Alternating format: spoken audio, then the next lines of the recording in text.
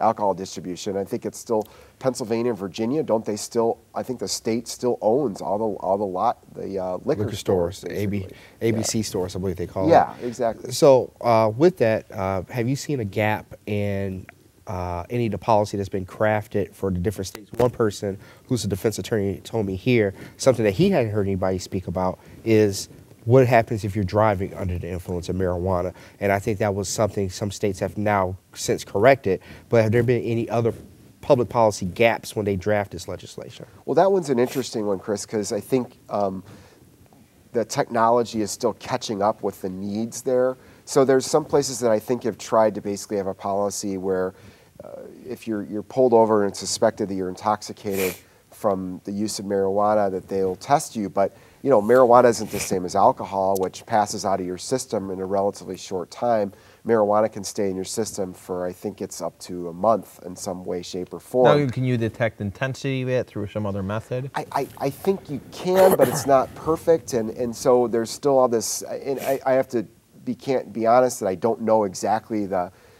Now, people can get tickets in Illinois of driving while intoxicated. It's more rare. It's harder to enforce, That's but it right. does happen. It does happen. And driving while intoxicated? Yeah. And I think the standard is actually they're trying to shift it so it's very high that if there's any level of detectable marijuana that you can get, you can get busted for it. But that is problematic because, especially as we're talking about medical marijuana, a patient who might be driving in a situation where they weren't intoxicated, but they're clearly going to have some in their system, that's an enforcement problem. So we're going to need testing. To answer your question directly, we're going to need testing capabilities to make sure that it's sort of time sensitive. And my understanding is we're not quite there yet. Well, on the civil law side, if marijuana is legalized, but a specific employer prohibits it, the police, truck driving, airline pilots, and somebody does it on their own time, but it's still in their system because they just the policies we don't allow people who use these drugs. Will that cause problems for these employers? I think so. I suspect, and you probably know this world undoubtedly better than I do, Frank, but I suspect that a lot of this is going to be worked out in the courts. Like, it's a little bit fuzzy. I think that employers have the right to employers still have the right to administer drug tests under Illinois' medical marijuana law. But patients are also going to have some rights under this law. And where does one overlap? I think it's a little bit Would you fuzzy. want your pilot to be smoking Clearly marijuana? not. Clearly or not. Your truck driver or your school bus driver or your... So you probably are not going to be, I'm guessing because the way I it's going remember to shake out. in the Exxon Valdez crash, the pilot of the boat, the captain of the boat, was actually, they tested for marijuana in their system. I think he was drunk. Yeah, I thought it was alcohol. Yeah, pretty sure it was alcohol. But I think wasn't there cannabis also? I don't actually remember that, but I remember the drunk part. Yeah, he blew way over the So blood limit. alcohol is legal, so one could theoretically drink in their off time, but they can't drink at work. But you don't and think clearly people are still drunk sometimes when they go to work, right? Like, which does cause accidents. Yeah, absolutely. Right. It's a problem. and should be stopped, I would think, especially in certain areas. Lawyers have their 3 martini lunch, which lawyers are not, though, driving their kids to school or driving an airplane. And so maybe arguably they shouldn't have like the 3 martini lunch. Just responsible for whether people go to prison once in a while. That's right. It's That's a small thing. So, but I think that something that's mechanical operated, I think, is something separate. I think you're right. I don't know anybody who's arguing with that. Like, I don't know anybody who thinks that CTA trained I did have a drivers friend in college who not. claimed the more marijuana he smoked, the better reflexes he had. Well, there are always those. Yeah, did better on tests or whatever. There are those who claim that. But as a matter of public policy, I don't think that's going to hold up. So what does the medical marijuana law look like in Illinois for those who are unfamiliar? It's pretty restrictive. Okay. I mean, relative to the other medical marijuana states, which I think I'm losing count. I think Illinois was the 20th. There may have even been another one that passed it since then. Between medical marijuana and gay marriage, it seems like this stuff is falling almost by the day. Is it linked? No, it's not. There's a little joke there, a little humor.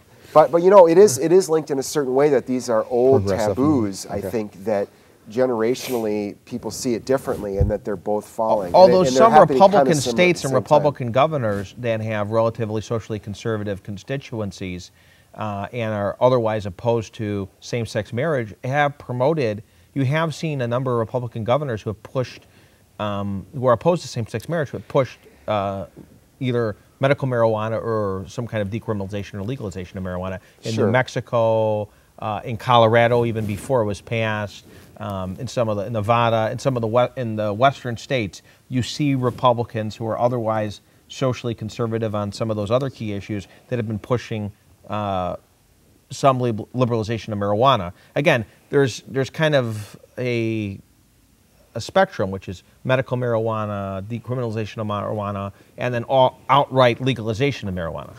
Yeah, I mean, you know, if we want to make this conversation even more complicated, we can say at the same time gun laws have been getting loosened across the country. So it's actually easier to access a gun, which is typically seen as a conservative cause. So I don't mean to suggest that these things are all directly intertwined, but I think that there is, you know, we're seeing right now very quickly some generational change with some of these long-standing social issues that were just, you know, as a third rail to even talk about marijuana, any kind of liberalization 10, 15 years ago, certainly 20 years ago. And I think the same is true for gay marriage. And then once it started happening, it's kind of like the dominoes are falling. And that I'm not saying there's similar issues except for is a libertarian growing theme then?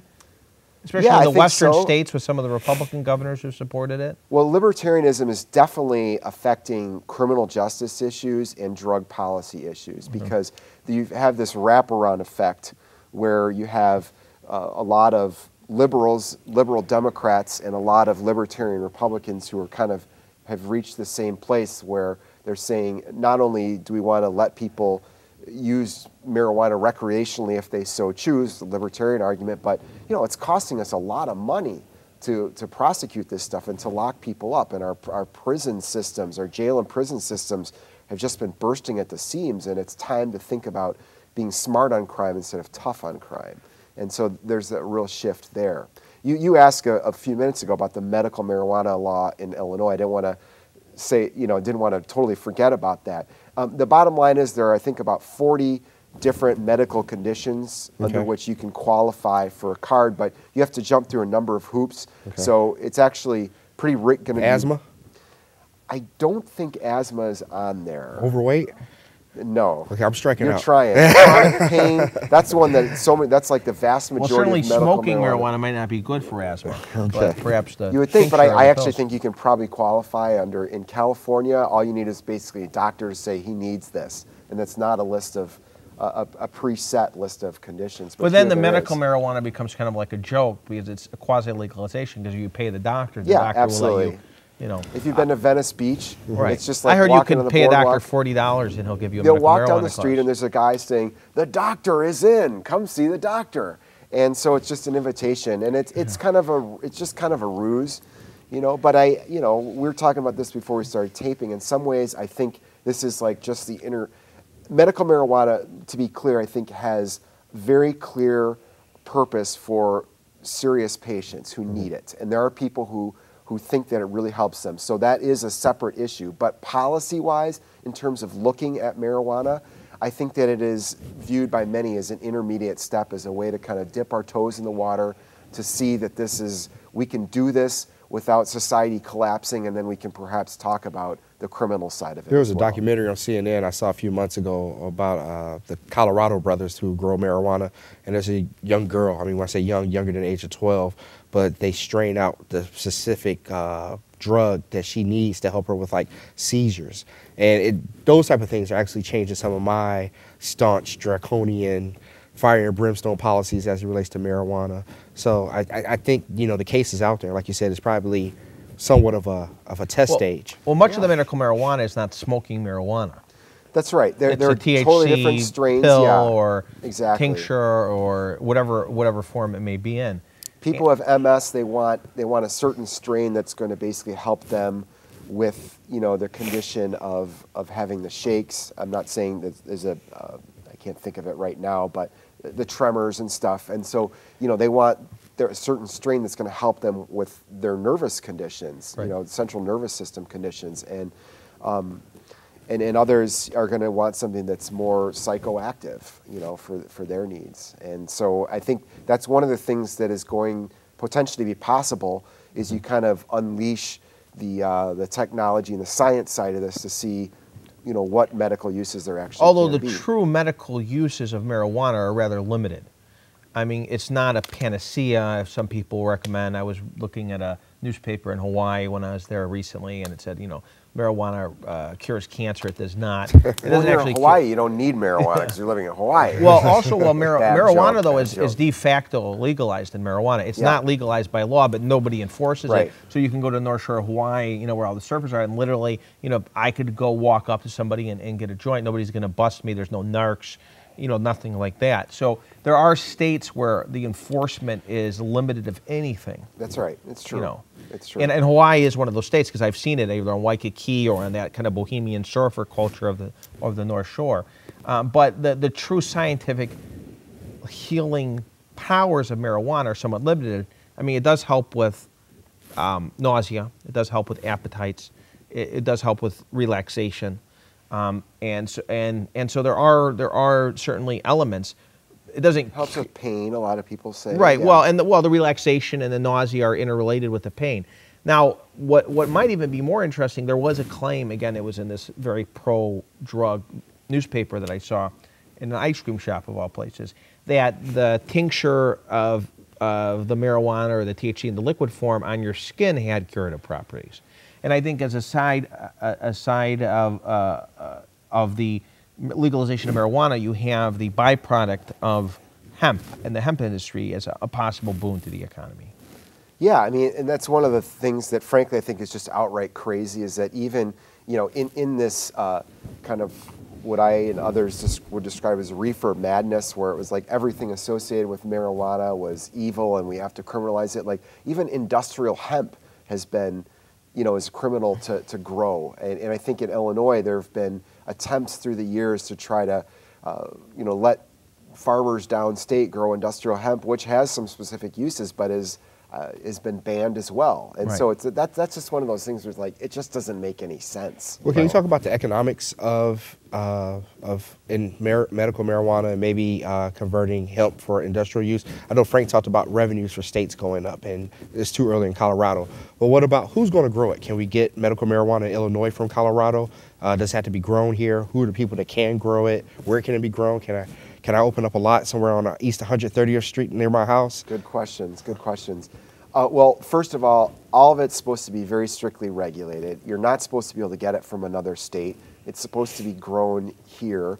I think the medical marijuana law authorizes 22 cultivation centers around the state, which is average of what, one per Every 5 counties or something. yeah, something like that. And then there's, I think, 40, supposed to be 40 dispensaries that are going to be allowed around the state, which is a pretty small amount, actually. Like, if you've been to Denver, you've been to Los Angeles, you'd seen just the booming of the industry there. And so there was a real attempt here to try to keep it very limited and small in scale. So do you have to have pretty deep pockets to get involved in this business? I think so, yeah. That's what people So there's who've huge gotten startup into it. costs. Absolutely, because in addition to the usual costs of starting a business, there's a high risk here. This is only, or at this point in time, officially just a pilot program. It's only for 4 years, so you're going to have to invest in something. You don't know how long you're going to be able to recoup your investment. Second of all, marijuana, of course, is still prohibited by federal law, so there's always a chance, even if it's remote, that the feds could come in and bust up your operation. Although the current Fed policy has been not to do so. Well, they have done so. They've even done it in Colorado recently. I mean, the policy is very specific. They've basically said, they've written memos, which doesn't, of course, have the binding force of law, but they've written memos from the Justice Department that say, if you're complying with state law and you're a small-time operator, it has nothing to do with cartels or black market, you're not selling to people who don't qualify, you're not a priority. That's basically the way they put it. But you're still on the list, but you're not a still on the priority. list. And, you know, there's going to be a new administration in 2.5 years, and you never know what they're going to do. They could write a new memo or do something different. I don't think it's going to go back that way. I think the public would be outraged, actually, but, you know, I'm just saying that there's that chance. It's part of the risk if you're talking about investing something in a business. I think additionally, when you're getting in the marijuana business, you're going to be talking about extraordinary security costs. You know, it's Insurance. going to be insurance and everything else.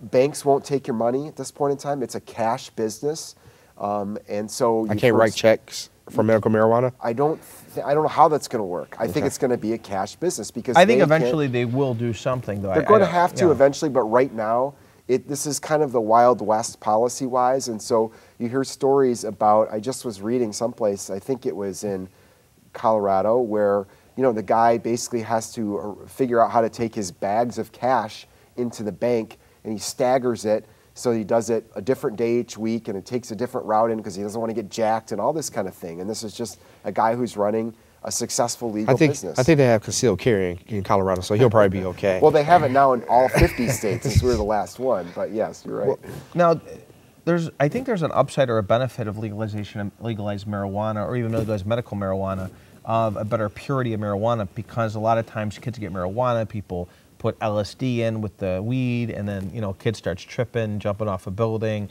or people do all sorts of crazy things. But I think that if it's legalized, I think if the purity is there, that we can make it safer.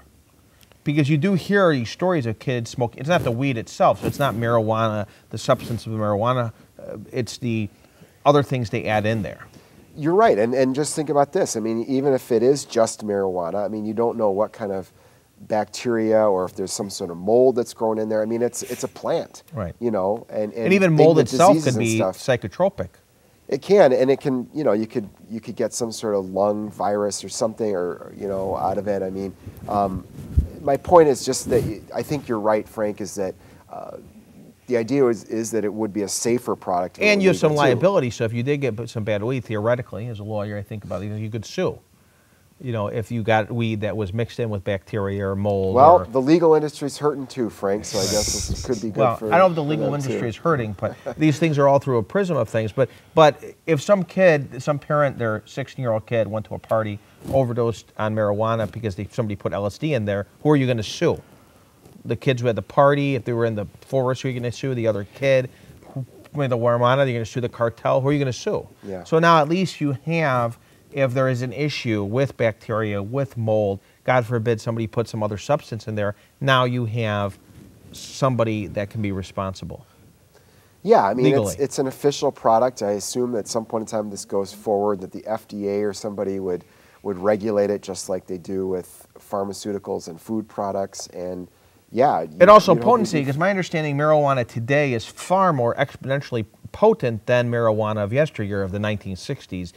So the hippies and they used other stuff too, clearly, just by watching the old Woodstock videos. But you have more potent marijuana today than you did in yesteryear. I don't think anybody disagrees with that. Clearly, there's different strains and types and all that. It doesn't mean people are using more. I mean, that's well, it means true. that their potency is more. So Sure. theoretically, if they're selling it now, they could control the potency better, so people aren't using some kind of potent marijuana. Super strain. Yeah, super strain that's knocking them out for a day.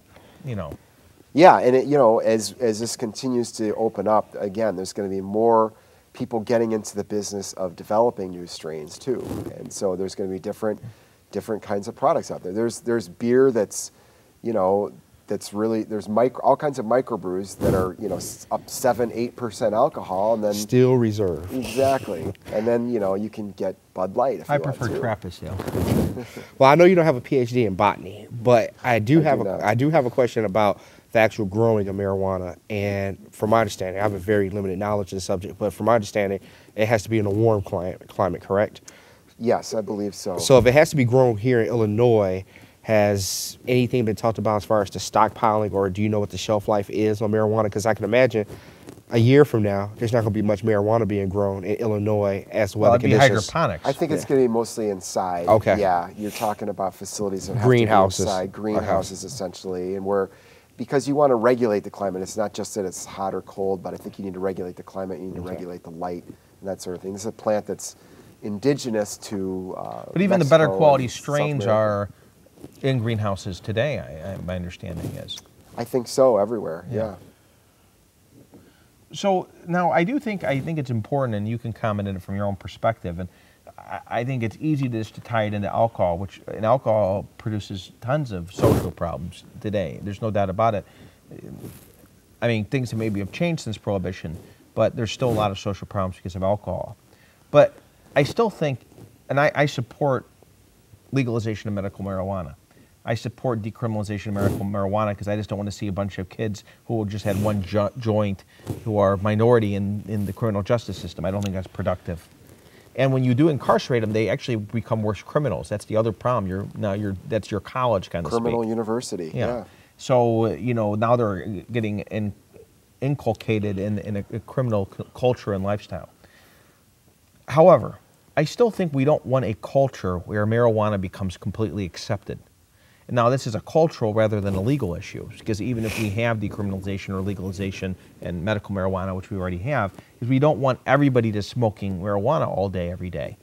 And I think that is important. Now, maybe the cultural issue is more in churches and schools and families and non-governmental institutions. I don't know.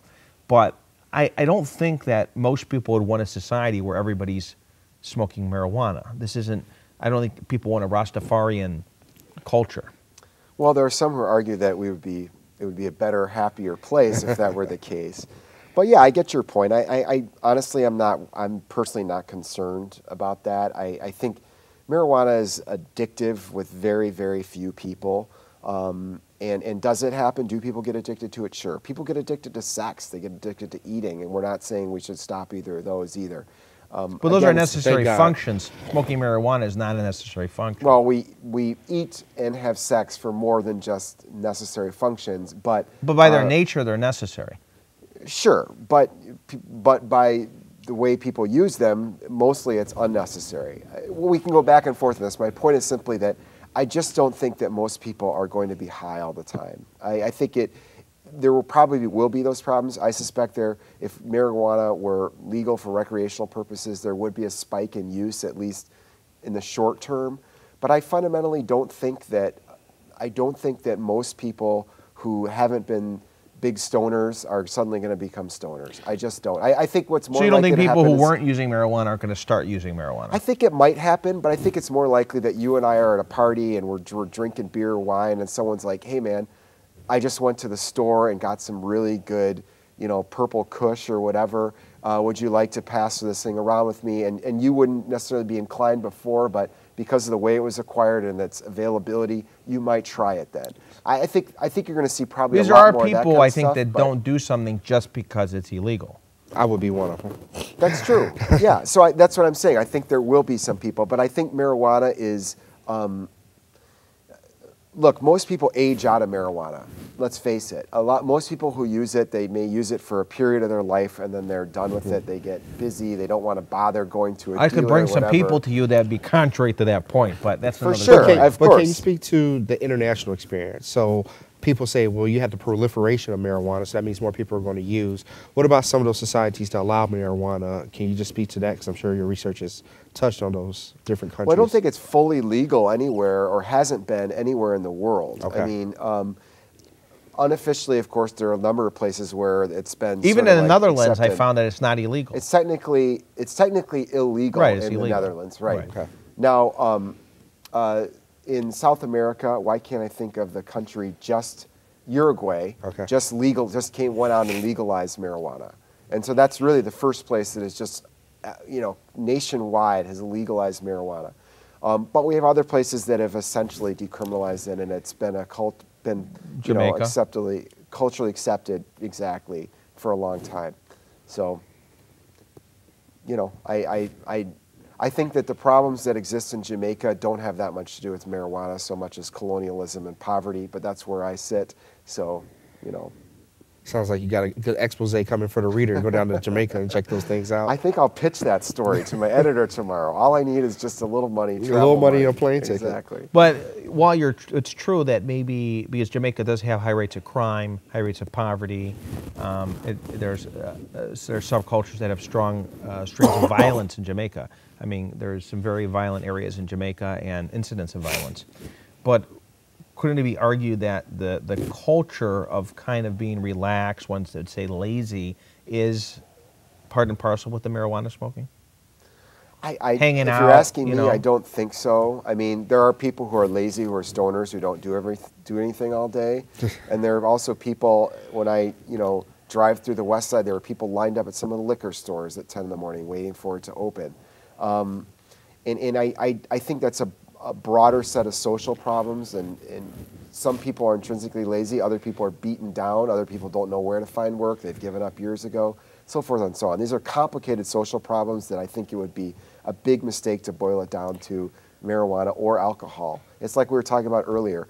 People tend to self-medicate, so the problems end up being intertwined at some level, but I don't think that one necessarily causes the other. I think that's a big mistake to make. With medical marijuana, I believe the chief sponsor was Lou Lang from Skokie, which sometimes it's interesting to see who the sponsors of bills are, and I don't never put marijuana and Lou Lang together. But have you had any conversation with him? Is there anything that you can tell us about his desire to see this become law and some things that may concern him or some positive effects that he looks forward to seeing? Well, I certainly wouldn't want to speak for him, but I have interviewed him a number of times about this, and you're right, he pushed this for years. It was like one legislative session after another. He would bring this to the table, and it would seemingly always come up short, although it kept finally getting just a little bit more support, just a little closer, and so on. Well, Tony Preckwinkle, president of the county board, has been one of the larger advocates for it. Well, that's different. She's talking about the criminal penalties. But just in terms of the medical change, marijuana. Well, but she's talked about decriminalizing marijuana, even legalizing marijuana. I think that she's been the most vocal, higher level elected official that's talked about the subject, just in terms of the change in the number of politicians who are kind of supportive of something. I think you're right. In terms of just putting on the table like we need to change marijuana policy, yes, she's been huge. But Chris's question specifically about medical marijuana, Lou Lang's the guy who pushed this across the finish line. He's been advocating for it for years. And he's quick to tell you that he's never had marijuana in his life, never used marijuana in any form in his life, which I think is an unnecessary thing to put out there. But he wants to make that point, that for him this is about medical marijuana. He so far, I think, has been very cautious about commenting or talking about the criminal issues, the broader policy issues, because he's clear this is about helping patients for him. Mick, we're almost out of time, so I just wanted to thank our viewing audience for watching. Thanks to my co-host, Chris Anderson. Thank you. And thank you to Mick Dumke for being on our show and discussing the issues of medical marijuana, the criminalization of marijuana, legalization of marijuana, and marijuana policy in general. Thank you for our viewing audience for watching. Goodbye, and God bless. We managed to filibuster a whole hour away.